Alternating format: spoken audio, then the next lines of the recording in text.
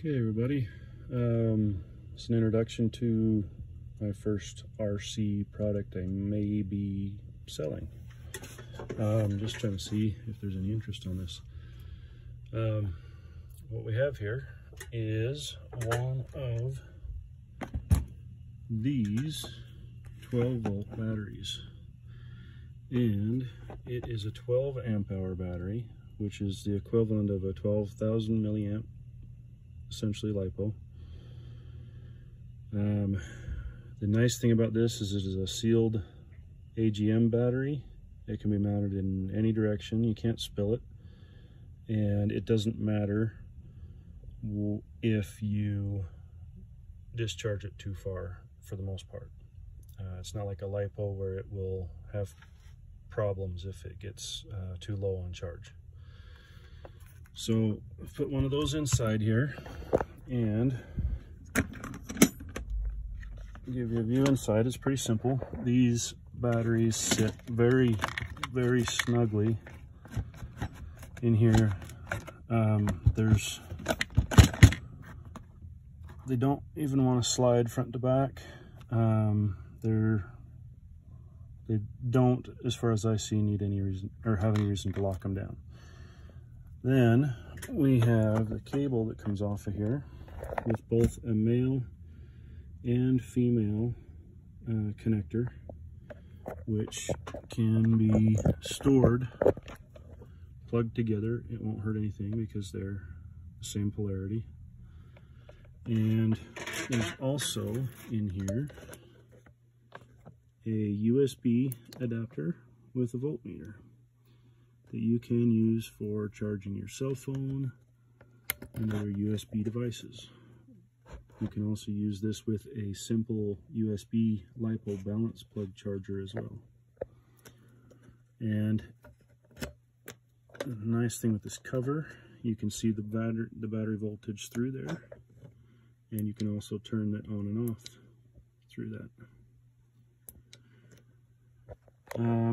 Let me grab a charger real quick, and we'll see how this, sorry for the mess, this is my messy basement here. And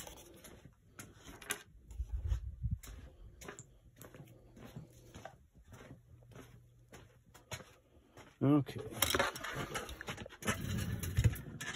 so what we've got here is a Venom LiPo charger. And first YouTube video ever, can you tell? Okay, now on the back of this, it requires this connector to be used to power it up. So, and as you can see, that is turned on. I have another portable charger that I use when I go places, which lets you plug LiPo batteries in to charge from. That charger requires this plug. The other reason I have both plugs is that this is the plug you would use to charge the battery, because most LiPo chargers, if we go back here, have, oh, there it was, a lead battery. When you go in there, these batteries say on them they don't want to be charged any more than 3 amps, at least initially. And it's a 12-volt battery. So once you get back home, you can plug your LiPo charger into AC power and plug, let's see if we can put it in here.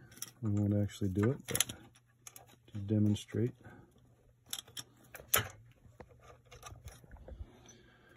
So when you get home, you can plug your battery back into your LiPo charger and charge it back up to take back out next time. These systems do a couple of things for you. The big one is I see people out at the events we go to charging their batteries off their car battery, which is fine but dangerous. If the LiPo were to rupture, it's sitting in the engine bay usually, or somewhere nearby that. There are obviously going to be problems with that if the LiPo goes up. This lets you charge not only separate from your car battery, but also away from it over where you might be set up to do your RC event. These 12-volt batteries, I have not run one down yet. I have taken them on camping trips and charged several, I couldn't tell you how many, but at least half a dozen LiPos off of it, and did not bring the charge down very much off the 12-volt battery. So I guess if you're interested in one of these, let me know in the comments below. I don't know yet what it would really take to make a bunch of these. They take the biggest problem is just time and putting them together. So let me know if you're interested, and maybe we'll get one put together for you. Thanks.